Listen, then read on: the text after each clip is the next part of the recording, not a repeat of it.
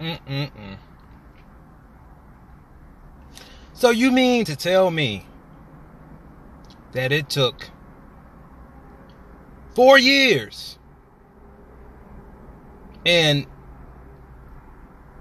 an unarmed black man by the name of George Floyd, R.I.P., brutally being murdered in front of the entire world, thanks to that young 17-year-old that had the nerves and was brave enough to record it by the Minneapolis police, saying that he can't breathe, alongside all the rest of the young brothers that died, because I can't even name them all. Too many to name, by the police. For Roger Goodell to understand that was what Colin Kaepernick was kneeling for. I got 2 words for Roger Goodell. Fuck you. Now, if it was up to me, I would take my ball, my helmet, and I would leave the motherfucking NFL, because I don't need money to live a happy life. I just need money to pay bills.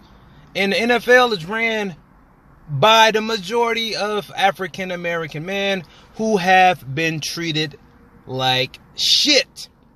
They think because they offer you the money, that's all you're going to play for, is the money. You would do, say anything for money, but money don't make you happy at the end of the day. Now, I will get right to the point at hand.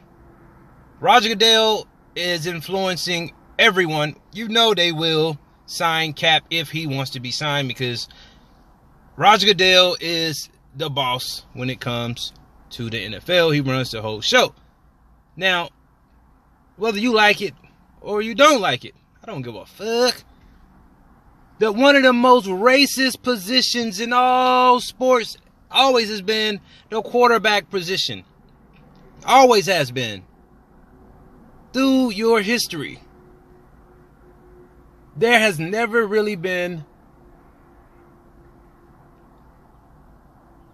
a black quarterback to have received the limelight of a Peyton Manning, Tom Brady, or Drew Brees, or if we want to go to another great, Joe Montana. And the reason there hasn't been a black quarterback is not because of his skills, because Lamar Jackson, the reigning MVP, proved that. Well, I mean, a nigga can do more than just run. But they said, nah, this nigga's just good at running. He don't want to throw the ball.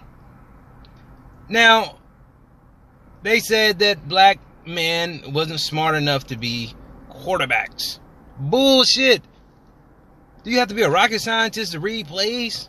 Most of these black athletes that go to college are very intelligent and smarter than a lot of starting QBs. And I'm not putting this on a racial level, but there are a lot of Hispanic quarterbacks that's not getting recognition.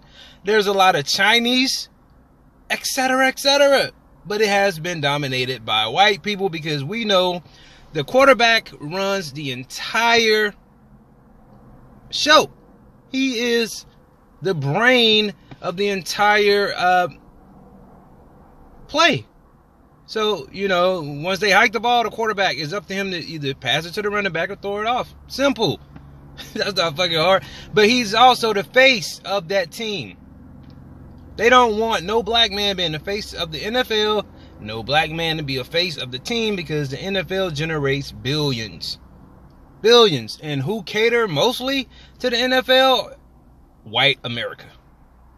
So I would quit that shit. I would give me enough money. Most of these guys probably made enough money, but they're addicted, or they have signed their name in blood to the Illuminati, or they're sold their soul to the devil, and they're not understanding. They will continue to be slaves, you know, until they see the light.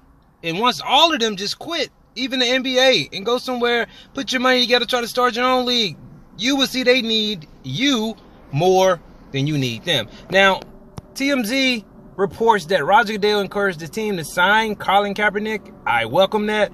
Bruh, you are 5 years late. He is super late on that. And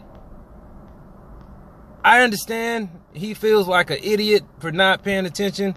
People, and for everybody that thinks that Kaepernick was disrespected the flag, you have to be one dumb son of a bitch. It has nothing to do with the fucking flag. That was just your excuse to say, oh, we don't need them niggas in the sport anyway. They disrespecting the flag. That was an excuse. Cop out. So, like I said, it's up to Cap. But if you watching this video, bruh, I wouldn't go back. I literally wouldn't, because once you have proven your point, it's nothing.